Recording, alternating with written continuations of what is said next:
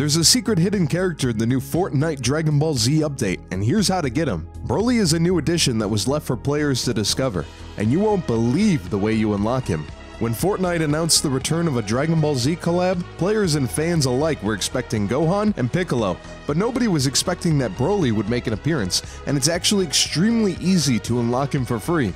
Here's how. So in order to unlock BROLY from Dragon Ball Z in Fortnite, you have to do something in the game. Probably. What that is you have to do, I don't know. In fact, I don't even know if he's in the game. But I bet if he is, you could probably unlock him. I hope this helps.